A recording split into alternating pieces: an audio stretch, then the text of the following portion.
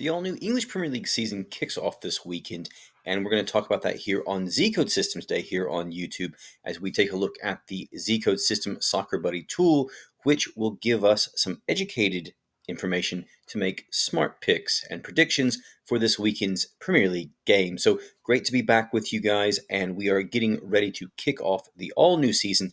Match day 1 starts on Friday night and continues through the weekend, wrapping up on Monday night. So it's a great 4-day weekend or 3-day weekend of action in the Premier League. And you know what, guys? There's going to be 10 fantastic matches for you to watch, and if you're interested in betting on them. All right, so we're going to cover all 10 games for this weekend here on the video, and we'll just go through those and talk about them. But of course, you can go over to the blog and you can read up there on everything that I wrote about the weekend action coming up.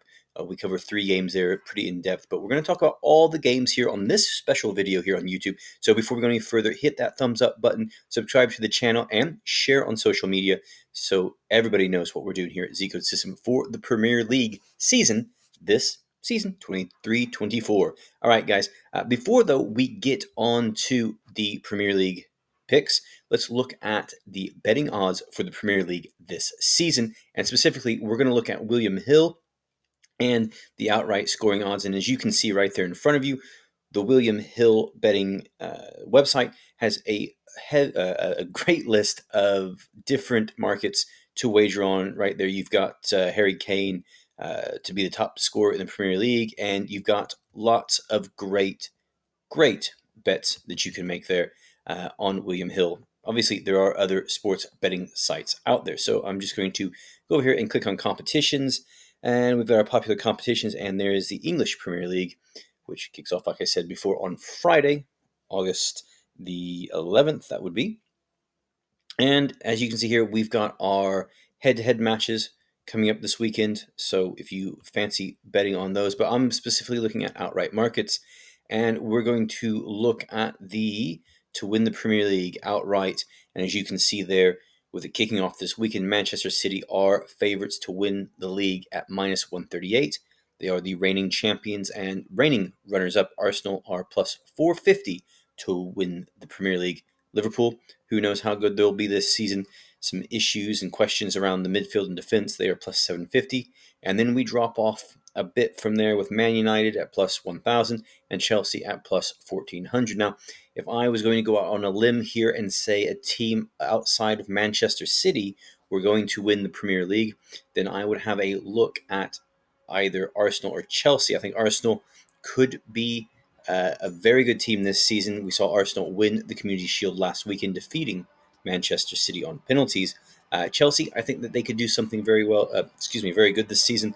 They've acquired a lot of great young talent in the last couple of transfer windows, and they've got new manager Mauricio Pochettino. A lot will be found out in that game to start the season on Sunday when they play Liverpool at Stamford Bridge. We're going to talk about that game here on the video today. Now let's go over to the Soccer Buddy app and tool and have a look at the picks for this weekend and talk through them.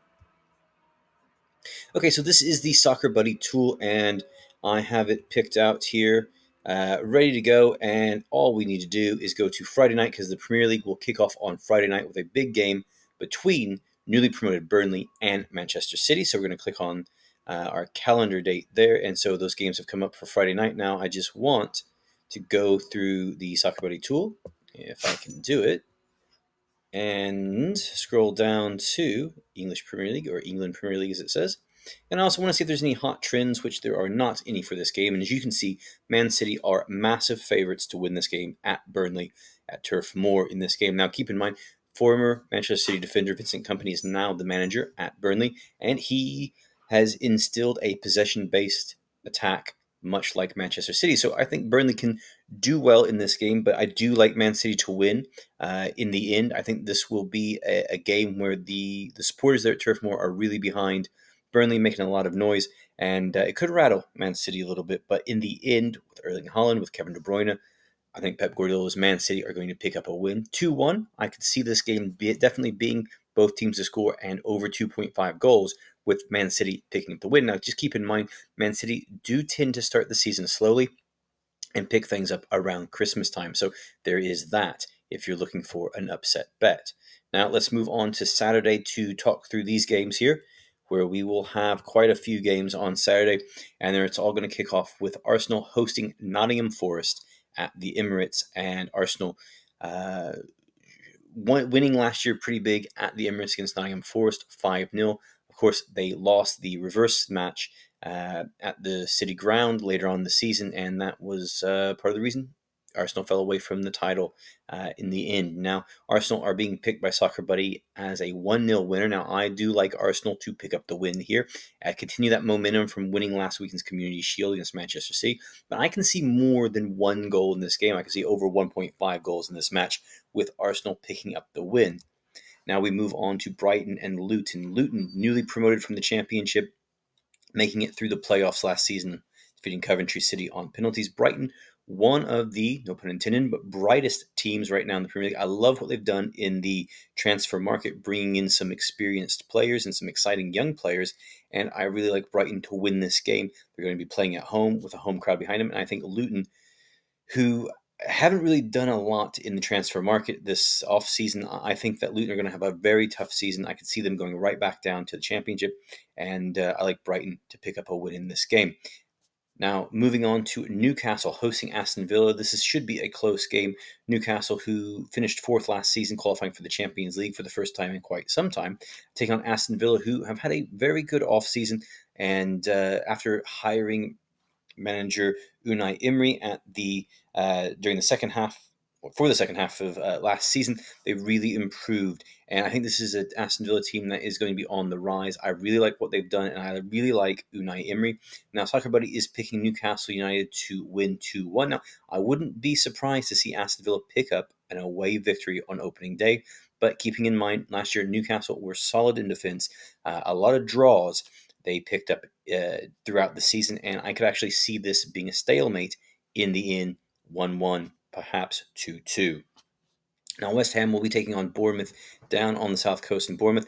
West Ham, they sold their captain, their top player, Declan Rice, in the offseason. Also sold striker Gianluca Scamacca to Atalanta in Serie A. And they'll be taking on Bournemouth, who haven't really done a lot in the transfer market. A new manager in there as well. West Ham are still trying to piece together their team. And funnily enough, West Ham recently, it was found out that they were advertising for 6 players that they were looking to sign. Possibly signed Harry Maguire today. I don't think he'll be available for the match on Saturday. Now, again, I could see this match going to a stalemate in the end. I don't really think Bournemouth have improved in the offseason. West Ham may start slowly after winning the Conference League last season. So this game could also end in a draw, and I could definitely see over 1.5 goals in this game. Now, Everton and Fulham. Everton, I'm thinking, are going to fight relegation once more, but taking on a Fulham team on opening day at home, I can see Everton picking up a win in this game. I don't think Fulham have done enough in the offseason. There's still some questions around some of their key players from last year possibly leaving before the transfer window closes, and I can definitely see Everton picking up points at home with a win on opening day, which would be a first for some time. Sheffield United, newly promoted from the Championship, taking on Crystal Palace.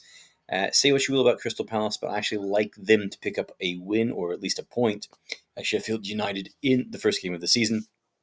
Sheffield United are tipped to go back down to the Championship this season. I don't think Crystal Palace will fight relegation this year. I think they're going to be a solid 10th place team once the year finishes, and I see Crystal Palace picking up an away win to start the season. Now, let's have a look at Sunday's game, which is Liverpool taking on Chelsea at Stamford Bridge. And we also have Tottenham and Brentford going at it. Now, Liverpool and Chelsea... Now, the score there of 3-2 to Liverpool might be a bit misleading because the last, I think, 6 games between these two teams finished in draws at the end of regular time, and I can see that happening again.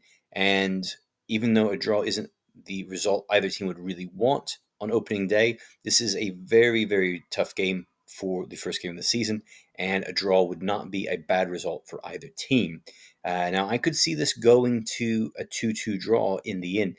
Liverpool have looked great in preseason in attack.